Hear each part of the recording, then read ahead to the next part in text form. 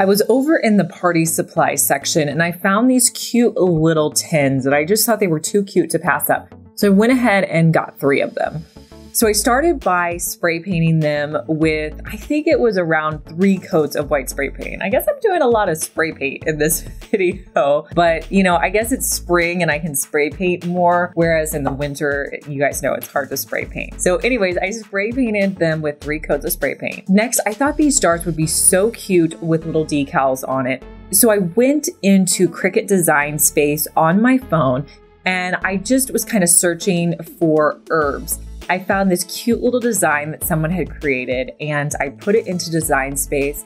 I sized the pieces down so that they fit for my containers, and then I clicked on Make It. I also added in that I was going to be using a permanent vinyl, and then I fed this through my Cricut Joy. I love how with the Cricut Joy, I don't have to use a mat. It's just really easier for smaller jobs. I've had people ask, should I get a Cricut Joy or a Cricut Explore Air? Explore Air will do all the jobs, but the Cricut Joy is just great for those small jobs. And I feel like the type of stuff I make, the Cricut Joy is easier. I would say if you want something really easy that will do small jobs, the Cricut Joy is definitely what you want to use. I find that I pull my Cricut Joy out more just because it's small and compact and I can easily use it. Once I cut those out, I'm actually going to just pull them off of the mat because I find that when I use transfer paper after I spray paint, it tends to pull up the spray paint. So I'm just going to put the labels onto my containers. I don't have that problem if I use chalk paint, but for some reason when I use spray paint, the transfer tape will pull it up. Next, I just went and purchased 3 herbs that I'm going to plant in the planters. And here's a look at how these look sitting out in my kitchen.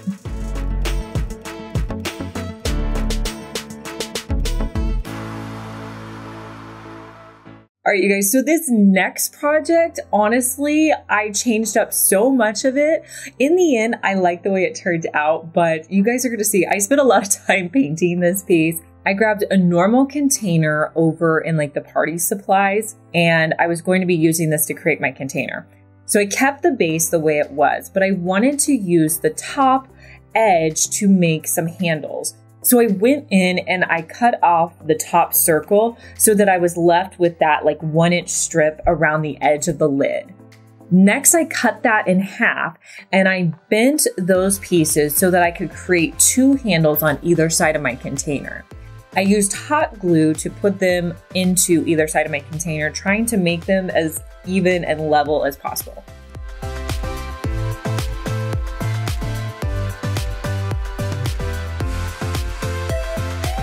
So where I kind of couldn't figure out what I wanted to do was with the color. So I started by spray painting it, and that was okay, but I decided I didn't really like that color. And then I brought it in and painted it the color Fawn by Waverly.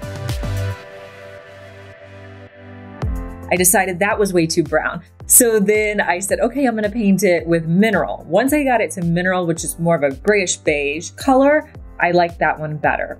And I get asked you guys where to get the Waverly paint. You can buy that at Walmart. And I link everything for you down in the description box. So if you're ever looking for anything in my videos, just go down in the description box and it'll take you to that link. So once I got the paint under control, then I turned my attention to what I was going to put on to this container. A few months ago, I took a shopping trip to Five Below and I got this cool blanket that had some fringe on it. So I'm going to be cutting out that fringe to use in this project. This blanket was only $5. So I'm going to cut out a piece of fringe and then I'm actually going to cut it in half again.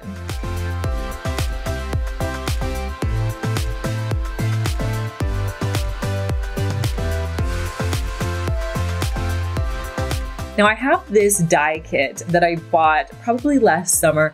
I've used a couple of containers out of it, and I'm gonna be using the dark blue dye from this package, but you could just go and get a package of any color dye you want at the craft store. I'm gonna put the trim in a bowl and then I'm just going to add in the dye. Make sure you wear gloves, and then I'm just going to move the trim around until it's completely saturated with dye. I'm gonna let this sit overnight, and then instead of rinsing the pieces out, because I wanted the color to be really concentrated, I just set them out where they could dry completely so it fully had the dye on it. Now, I think this works because I'm not going to be using this, to wear, so I don't necessarily need to wash this. Plus, the trim was a little fragile that I think if I would have gone through the process of rinsing it all out, it would have kind of fallen apart. So I didn't do that.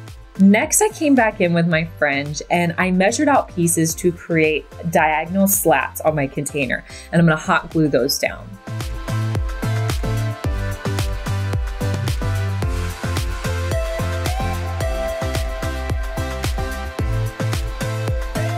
Then I decided to go the other way and make kind of a crisscross pattern with my fringe.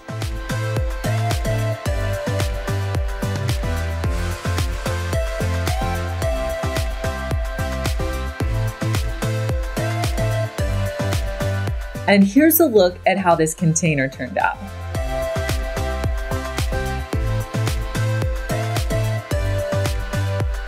Hey guys, I'm Liz and you're watching my second DIY channel where I post daily DIY videos. You may be familiar with my main channel, Liz Fenwick DIY, but I'm glad that you found me over here on my second channel. Make sure that you're subscribed so you just get notified every day when I post our daily DIY video.